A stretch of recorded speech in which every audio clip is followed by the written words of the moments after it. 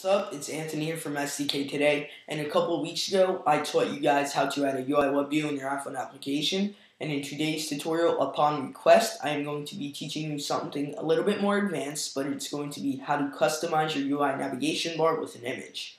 Now this could be just to get a higher resolution. Maybe you have a designer who sent you a Photoshop file that has maybe a different sort of effects added to it that you can't normally necessarily do in Interface Builder, or wouldn't want to spend that much time trying to do yourself. So this is just an easy way to get across from all that and fix it. So let's go ahead and open up Xcode and navigate to File, New Project. We can go ahead and select a view-based application. We will title this Navigation Bar. So now that we have our projects made, we will first need our resource in order to add the custom navigation bar, which in this case would obviously be the nav bar itself. I am using this from a project titled Nest, which is my Twitter client for the iPhone and iPod Touch, and we will just be taking this image and dragging it into our resources folder in our project, which I will do right now. So you can go ahead and drag that into your resources folder and hit add. So now that our resource or our image is inside our project, we can head right into our classes folder and go into our viewcontroller.m. Here is where we'll be implementing the action in order to add the category, which, if you don't know what a category is already, it's just an extension on an object or a certain way you can do something with the iPhone SDK and UI kit. You're just extending upon that and creating something. So let's go ahead and first create our category. So that's going to be at implementation, and it's going to be UI navigation bar, and we'll just call this custom navigation. So now anything below this will basically enable you to do something with your navigation bar until you go at end. So anything in between this and this will enable you to go ahead and do something with that UI navigation bar category. And actually, we should go ahead and actually copy this above this implementation file, because what that will do, which first make things easier first and foremost, but secondly, it would actually give the user an easier way to navigate throughout the project and develop certain aspects of it easier. So let's go ahead and create our void statement, which will draw the layer with CA layer. So let's go ahead and go /void, draw layer, CA layer, which is just something in UI kit, layer, in context, CG context ref, and CTX. Now that is our delegate, which will enable us to actually draw the image onto the navigation bar. So anything with this will enable us to do that.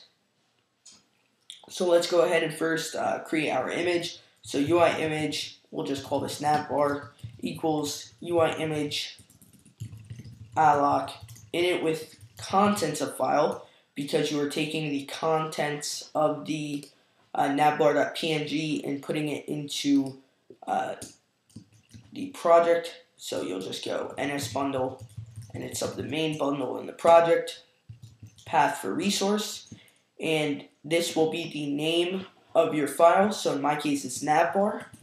Make sure you type it exactly how it appears, and then of type, it'll be the file path, which could be PNG, WAV, JPEG, GIF, whatever you have it set as. I'm just giving you examples of typical file types you will have browsing around the web, etc.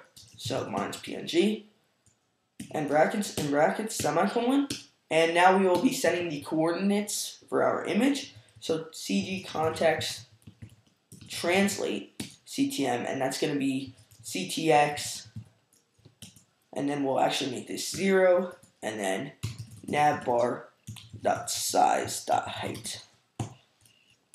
So now that our coordinates are set up, we can go ahead and scale the image to the proper size. So CG context scale CTM, And you can already see a trend on how we're using the CG context reference in order to do this. So this will be CTX again. And we'll actually make this 1.0 and negative 1.0.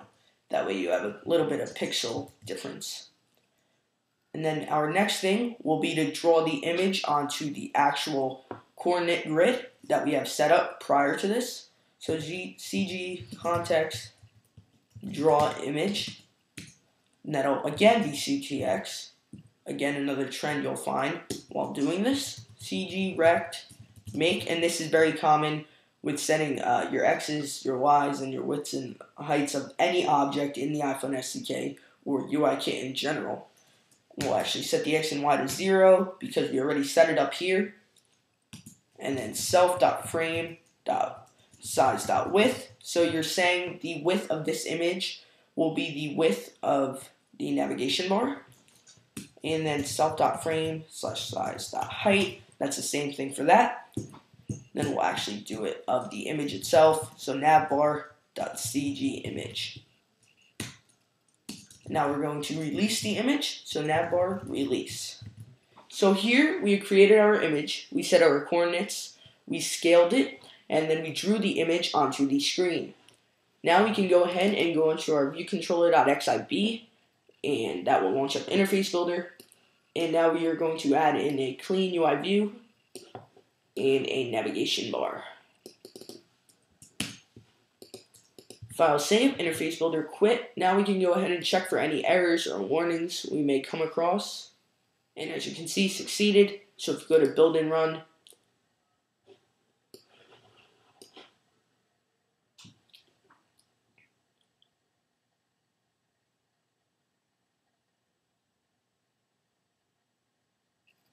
you will see our navigation bar from the image has been put onto our bar in our actual application. So as always, this has been Anthony here from SDK Today. Of course, you can download the source code in the description of this video for further explanation, or if you had trouble with anything that I described. Of course, leave me a comment or PM out here on YouTube. You can also like, comment, and subscribe to my YouTube channel if you'd wish to for further content, and I will see you guys in the next video. Bye-bye.